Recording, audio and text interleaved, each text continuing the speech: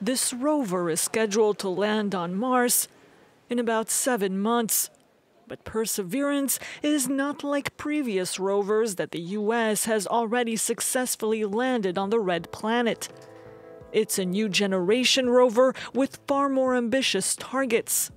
Set to land on this crater, which is believed to have been a lake 3.5 million years ago, Perseverance is designed to take 43 samples of this Martian soil and bring them back to Earth.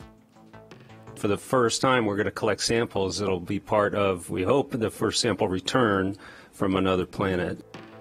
Perseverance is the 9th space module the U.S. sends to Mars after Spirit and Curiosity.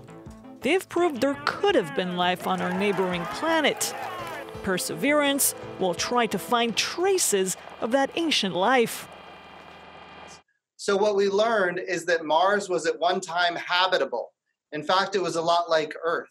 And the question is, we know it was habitable, was it in fact inhabited? And that is what we don't know. And so we built a rover that is going to enable us to ask and answer those very important questions. Perseverance mission doesn't stop there. It will also test out equipment that could be used in a future mission when humans will be sent out to the 4th planet from the Sun after 2030.